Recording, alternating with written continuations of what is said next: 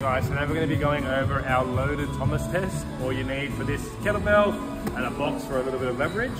So sitting right onto the edge of the box, so your sitting bone is essentially on the edge of it to give us that room. We're going to be lying back onto the box, one leg up, other leg you're tying that kettlebell right onto the anchor point of your foot.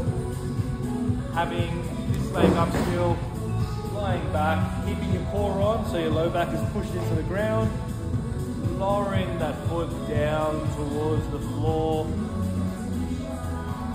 getting a nice stretch in that bottom position, and then bringing it back up to that start position, lowering nice and slow with control, get that full range of motion, and when you lower, try your best not to extend out, keep that foot tucked under, going towards the ground.